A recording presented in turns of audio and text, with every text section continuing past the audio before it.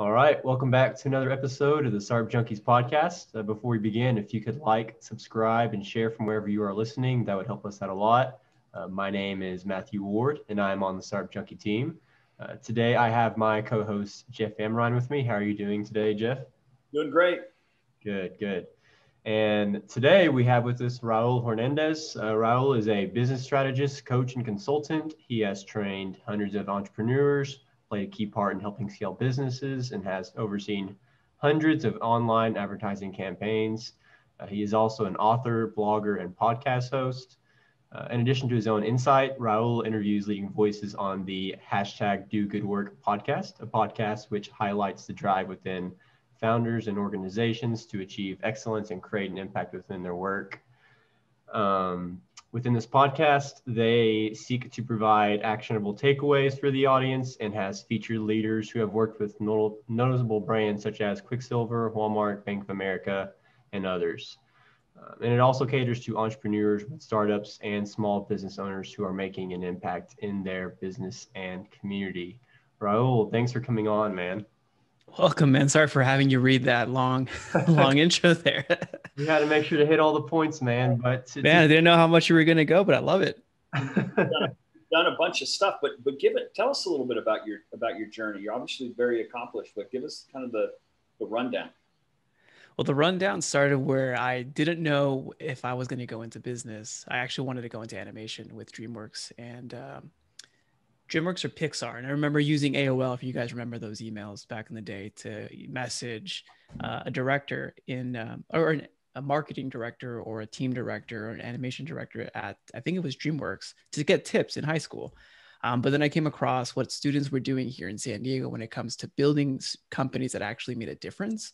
One of those was Solo Hour back in the day, where they were selling eyeglasses or sunglasses, but they actually gave around 10%, I think, back to funding cataract surgery. And for me, getting exposure to that was pretty cool. But I dug deeper and I got into like an entrepreneurship program, like 12 kids out of the School of Business at SDSU. From there, learning how to paddleboard with a co-founder of Volcom, being in the same room with Taylor Guitars founder, being able to have like Ralph Rubio come speak and stuff like that. So it's getting exposure to that this is a path in life and that we can actually create not only just value, but almost anything that you'd want to create. I saw that as an ultimate path of creativity. And obviously there has to be product market fit and all that fun stuff that comes with that. But that's pretty much the story in 30 seconds. Great. And you've done a variety of things. You've got the podcast of your own, the Do Good Work, and you've written a book. Of all that mix of activity, what's your favorite? How do you like to spend your time the most? I love spending my time, and I actually written this down, so that's a great question. I love spending my time connecting with really interesting entrepreneurs on the podcast, or even if entrepreneurs who are looking to get support, like when I have conversations, but connecting with a cool and awesome entrepreneur, either starting or, has seasoned. And then from there, focusing on solving problems within the organizations that I support or see on the back end of. That to me is fun. And I know that's sometimes more people need more engagement or walk into an office, but I really love that rhythm. When you're working with some of these entrepreneurs, what would you say are some of the overarching themes that they faced that are large challenges for them? So the way that I work, it's like a three-pronged effect of focusing on ensuring that we're designing the right things within the business, ensuring that those things are being executed. But the last tier, and this is, I think, universal, and I actually just got off a podcast with a young lady over at LinkedIn, and she sees this as well in her departments with all of the experience that she's had. It's always working and managing with others, teams, management, leadership. And I think that is more of an art, and it's being more president now as we start, remote flex, the future of work, the future of engagement, the future of team morale, culture being more of a standard, as opposed to some companies may make you feel like you can't speak up, you can't share your ideas, or how do I work through, different scenarios? Because the thing about business is sometimes it can be very binary. It's either works or it doesn't. It's a balance sheet, it's finance, it's a product market fit. But when you work with like organic matter with humans, it's a variable. You don't know what you're going to get. Those thoughts are captured in the book. Talk a little bit about the book you wrote. And I'd be real interested from a recent author's standpoint, we just put a book out as well called Creating Startup Junkies. It talks about creating venture ecosystems in unexpected places. That was a big hurdle for me. Always been a bucket list item. Had I not had a co-author and a business partner that had done it a few times before, I'm not sure I would have gotten it done. So how'd you get pushed through that and actually get the book created and pushed out? I think the book was written a year before I decided to write it. So it was already like in different, I don't want to say manuscripts, but notes from different implementations, from talks, from trainings, from working with like with clients, like, hey, this would really help. We should do this. Or, hey, this actually worked. Let's put this in. And what I use, and like, I'm not tool dropping, but I just use Google Drive. And then I just spoke it to life. So I just gave the presentation in my office to Google. And from there, it just transcribes my voice. And then from there, the editing process begins. But that's how I was able to do that faster than typing away and trying to figure out what should I put on a page. Like, what would someone on the other side benefit from listening to it? What's the sequential order that would make more sense? But if I were to do it again, I'd have different formatting options, but that's how I went about it.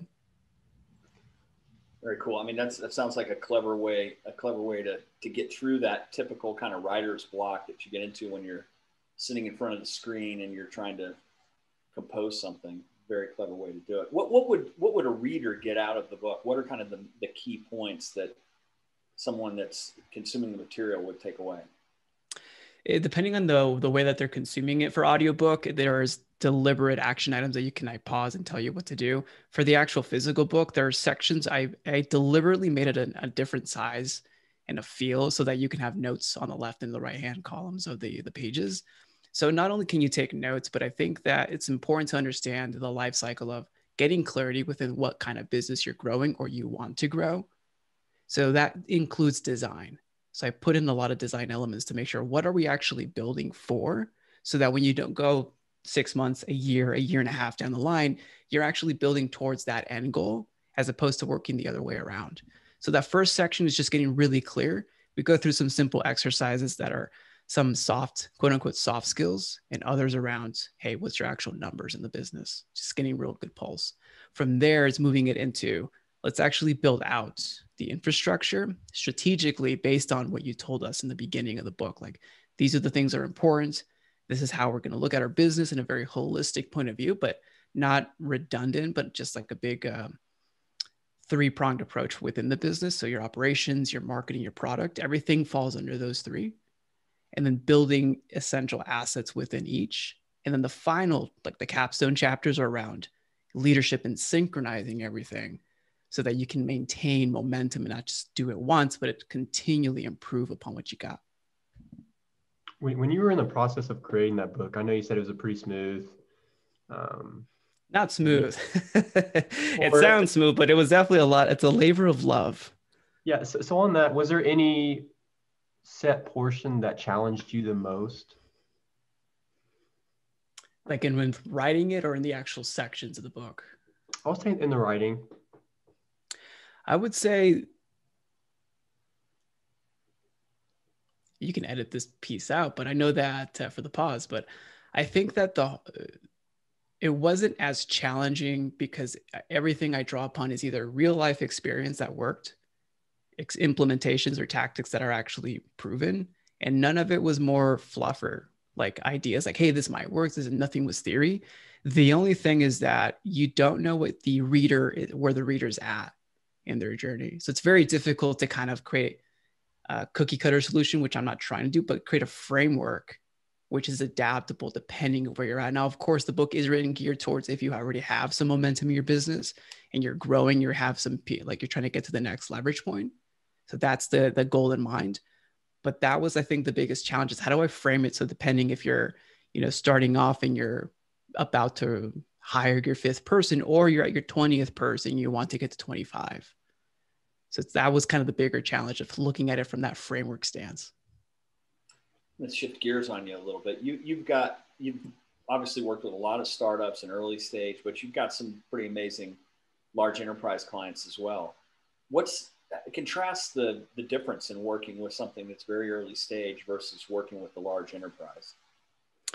With the enterprise clients, I I'm not sure where you got where I'm working with them. I have supported those who work with them. The largest client that I've had has around 100, close to 100 team members. So it's day and night from those to like the solopreneurs, but I'm trying to dig into a little deeper for No, that. that's fine. That's fine. That's probably an error on the part of the guy reading your bio rather than. Well, I've had a lot of enterprise, like people who work with enterprise clients in the podcast. Well, talk a little bit about how you buy. So let's switch the question a little bit. When you're working with a B2C versus a B2B Mm-hmm. early stage company, how do you change the advice and the guidance that you give? How are those different in terms of how you guide them? I think the most important piece is focusing on what the actual velocity of implementation is. I know for the smaller folks or for smaller companies, if you're a team of 2, a team of 5, or a small, your implementation is going to be much slower. So it's making sure that we're actually taking action upon what's being delivered. Simply because there is the two pieces. There's the strategy, but then there's the implementation. And if you're a small team, you're typically doing all the implementation. And some weeks it may not make sense to quote unquote build. And that's the difficult piece. And I allude to that in the book where the train is going, but you're building the train tracks as well. And the train doesn't stop. In my view, the train shouldn't stop because that's your business, that's momentum. But that can be very difficult where those are longer hours where you're having to, do the work that you need to do, but then also start building the future at the same time. It makes sense. You're in such a vibrant startup scene out there, San Diego, Southern California, and obviously the Valley. Do you engage with, or do you find some of your clients through engagements you might have through accelerators, incubators, venture studios? How do the clients typically come to you? Thankfully, a lot of them have been through referral. So it's from doing great work with one client and then they speak to others. With San Diego, I just love being able to have that connection, even just like having a small mastermind here with a buddy of mine. And we're really woven and interconnected. So introductions are always happening that way. So I really like the fact that San Diego is being transitioned to more of a tech hub, even though it's like a hidden 5th place behind the top 5 or top 4. Well, and you got the weather that beats everybody else that's on that list. It's hard to beat 70 miles of like beach. So no doubt about it. Where do you want to take the business? So you've got this pretty good following, it's a strong practice and published author. And where do you see it going in the next 3 to 5 years? That's a great question. One of my goals are to continue to build the audience and nurture that to create real value. I've seen like people who've just taken the book itself and have gotten great ideas and implementations from that. One of the things that I'm looking to do is create an annual program. And it's not like a coaching program. It's more like, here's the actual material. Here's how you implement it and getting you support for a year. And from there, making sure that you graduate. Because I know that for some, if you're super quick to implement, you can do all this work within a month, 2 months. But if you're larger or you're smaller, you definitely need more support to be able to to implement the infrastructure, to implement the trainings, to make sure that the team is on par. And then also taking cycle time to make sure that what you've implemented, you're seeing and bearing the fruits of. And you may not see those fruits within the first 30 days. You might see those 60, 90, 180 days. So that's one of my goals, to be able to do that and be able to help and support others asynchronously, so that I don't have to be on a one-on-one conversation and being able to do that one-to-many. Raul, something I'd be curious to hear about is, with all this time and effort that you've put into everything you've done to get to where you are now, what would you say is your why, the catalyst behind you waking up and doing what you do? That's a great question. I just love to create. And if you read for the podcast, like the hidden beauty behind excellence, that hidden beauty drives me a lot. Like no one sees that effort, that sweat that you're expounding. Let's say if you work at 5 a.m. or you're waking up at 3 a.m., no one sees that. No one has the Instagram photos. I mean, they might, but that drive, that precision, when you talk to someone around that, you can feel it. And there's a level of respect around that. Yeah, I agree with that. Whether it's a sport or if you're an artist, whatever, they see the output, but they don't see the time and the effort it took to really get to that. And when you talk to someone who has done that, you can really feel that energy and that time they put into it as well. It's kind of that connection. And I definitely see what you're talking about there.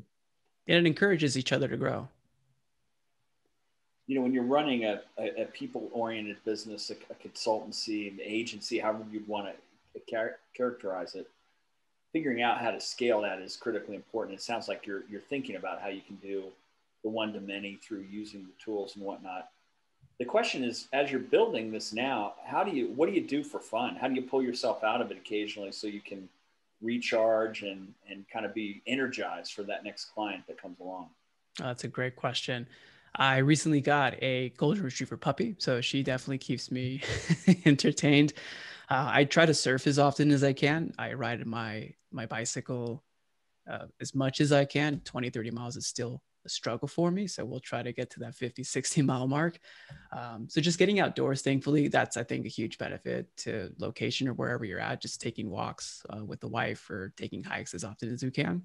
So it's just being able to get out and even sometimes quarterly or hopefully now as often as we can, go to the mountains where now I don't have Wi-Fi reception and I can really unplug. Completely disconnect, right? To get that recharge. And it's so important because, you strike me as the kind of person that really loves what you do. And sometimes that can be consuming to the extent that you can become one-dimensional, it can block out everything else. So I'd be interested in your thoughts. People say, what about work-life balance? And I tell them, when you're in a startup or when you're creating your own venture or running your own agency, there's no balance. Mm-hmm. It's kind of like a sine wave. You're going to be sprinting really hard at some points, and then you got to take a time out. But what are your thoughts on some of that? Is there work-life balance from what you've seen? I think in the corporate, like again, for larger organizations or bigger corporations, there might be some sort of emphasis of trying to balance that out. Once you check out from work, don't check email or whatever. But I think for entrepreneurs who are actually pushing it and actually trying to do it, like I actually was helping a client this morning with an 80-20 day optimization to look at his day and making sure, hey, are you focusing on your high leverage tasks? What is your team doing? How are you getting support? Should you be on these meetings? And he's definitely in that hustle grind where he's coming in at 8:30 and he sometimes finishes at 7. And I know that can be very difficult. And I know for me that I've had to do that, where in the beginning to start this thing, I was waking up at 2, 3 a.m., making things work. And it's definitely a season, I would like to put it. I don't think there is such a thing as a work-life balance because you got one life and your brain works all the time. That's the beauty of the way that our mind has infinite capacity for infinite knowledge, which is amazing. Will it fill up with infinite? I'm not sure, but I know that we are always thinking. We're always, trying to figure out what we want to do. So it's important to have triggers in your day to know if I'm shutting the computer off at 6 o'clock or 7 o'clock, then now I can actually focus on, my day-to-day activities or the things that are important for family, for health. So there is no balance, but I think that you can actually create harmony between both, to looking at what are the essential blocks that I like to focus on for my life that are the key habits. And I discussed this in the book as well, because there are key habits for founders, and then there's key habits for your teams, and making sure that we optimize those, but also we live those out. So making sure that you understand what are the key habits that are essential for your well-being, your family community's well-being, as well as for the business. And then focusing on those, and then not getting overburdened with time structures or just trying to separate things. Just let it happen and continue to optimize those ebbs and flows as you go. Super great advice. I will, this is the one question that might be kind of a little off the wall, but it's been sort of a thing we've been pondering in our own office. So you see Clubhouse is rolled out, right? This audio chat platform. And we're all trying to figure out, where's this going to fit in the scheme of the way we engage? And obviously the pandemic's changed lots of different things, but you have any thoughts about that? I mean, you seem like somebody that thinks deeply about design and various different platforms that are out there. What's your take? What is Clubhouse going to end up being? That's a great question. I think that a lot of the larger techs are going to try to copy Clubhouse. I think Twitter released something yesterday of this recording, like for communities and like a Patreon type deal. With Clubhouse, I think if you have an audience and you want to engage them in real time, it's like an open Zoom room for everyone to come in and engage. I think there is value in that, because we're finding it that people's voices want to be heard, and they want to be able to have transparency across, the mic, across the screen. Now, when it comes to, like, I've also recently read that I think Mark Cuban is investing in a fireside chat, a Clubhouse-esque type app. So there is something here with community engagement. But if you're looking at this in your business, like, oh, not another marketing channel to add on, I think it's very important to be able to see, what are my consumers want? What do my clients care about? And how am I owning the feed? What am I actually creating that I actually own? If not, I'm the product. And if I'm the product and I don't own it, then we have to question, like, what is this actually for? And is this beneficial for my audience at the end of the day? That's good advice. And it's something we've been scratching our heads with. A lot of groups like ours went through this pretty substantial digital transformation. Classically, we put on 250 or 300 live events a year to try to engage the entrepreneurs and whatnot. The pandemic happens and all that ends. And so quickly, that's all got to become digital and online. And there was some good residual that came out of that.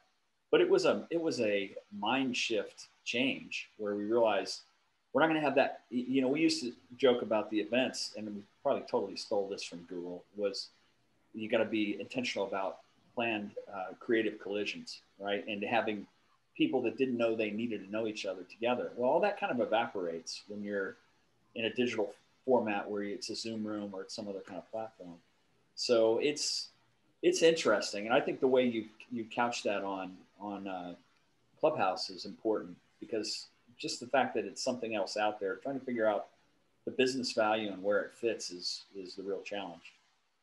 Yeah, and I think there are some, again, doing research on this, and I appreciate the compliment. I think if you're studying what your audience thinks, Clubhouse, you're hearing it from their mouth. There's focus groups for very specific niches. And if you're serving that industry, that niche, to be able to listen to exactly the tonality, what they think and how they say it without doing focus groups, that could be a really good gold mine to use it, not for marketing, but for research. Interesting. Raul, with everything that you're involved with, if you had a crystal ball and you could look into it and see what success looks like for you personally, what do you think that looks like? It's a great question. I think for success, it's always relative, right? So it's quality of life. I don't know. Thankfully, I think I'm there. I think I'm thrilled to be able to work with clients. I'd love to continue to figure out and tinker. How can I grow the audience? How can I add more, create more impact? And I think that's just continuing down this path. And if that crystal ball can give us 2 or 3 hours extra per day, would it be bad? Well, one of the ways we like to land the plane when we have these conversations is, well, if you could roll the clock back, however many years, 5, 6, 7 years back, and you could take the wisdom you have now and give your younger self some advice, what would those pieces of advice be? Oh, get on LinkedIn and connect with every single person, build real relationships, read minimum of 5 to 8 books a month. That's great. That's great. And you got any favorite books you're reading right now? Let me pull up my Audible. I think I was just finishing one with, what's his name? Zig Ziglar. So I'm appreciating Zig's work. So that's always a good classic to go back to. But I was just always reading what's relevant to the problems that you're looking to solve. That's what I found is beneficial for my education. Well, that's great. Thanks for coming on. But before we go, how can the audience find out more about what you're doing, how they can engage with you, et cetera? What's the best way for them to find you? Appreciate you having me on. The best place is just the website, dogoodwork.io. You'll be able to link out to all the different channels, et cetera, from there. But if you have anything, you can also email me directly, all on the website. Perfect. Raul, thanks so much for coming on. It was great chatting. Thank you. Appreciate it. Take it easy.